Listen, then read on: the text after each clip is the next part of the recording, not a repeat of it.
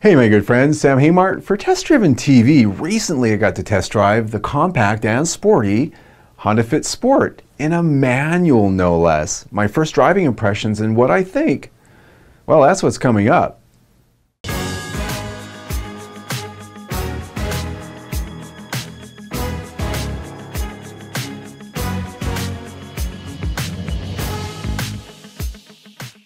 The Honda Fit's been the entry level for the brand for some time now, and our recent test of the Fit Sport with a 6-speed manual transmission showed that you can still have fun and style in an efficient package for under 20,000 bucks. Slotted just above the base model Fit LX and priced at $18,395, including destination charges, the Sport brings a significant step up in style and features distinctive character over all the other trim grades.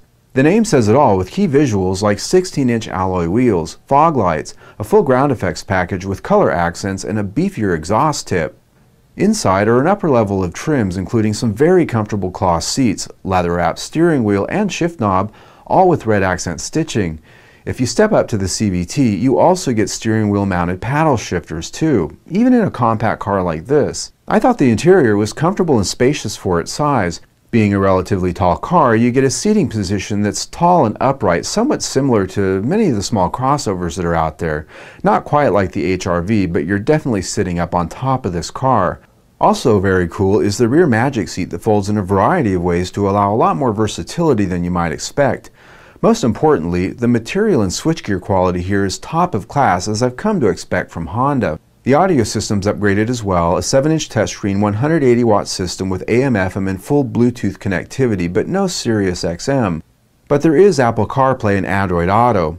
Like all Honda Fits, the Sport is powered by a 1.5-liter 4-cylinder engine that offers 130 horsepower, 128 if you opt for the CVT. In the Fit, it provides power adequate enough to be fun around town with a level of refinement that I've come to expect from Honda. Acceleration around town is aided by the close ratio gearing of its manual transmission, but its 4.62 to 1 final drive ratio means that the engine winds out at high RPM at highway speeds. Those who do a lot of road trips will definitely want the CVT with its better gearing. When it comes to fuel economy, the manual tester I had was rated at 29 mpg city, 36 mpg highway, and 31 mpg combined. In my week with it, I got 30 mpg combined with the AC on at all times. Not bad, but you can see improvement if you choose the CVT. The Fit handles with a level of finesse and refinement that's a step up from some in the class, though it does have pretty basic suspension hardware and brakes. Its larger 16-inch wheels with lower side profile tires take some credit for its sharper feel than the LX. At its price, I was pretty impressed with its value, offering a healthy uptick in features over the base LX model, and it does offer a significant uptick in character and style.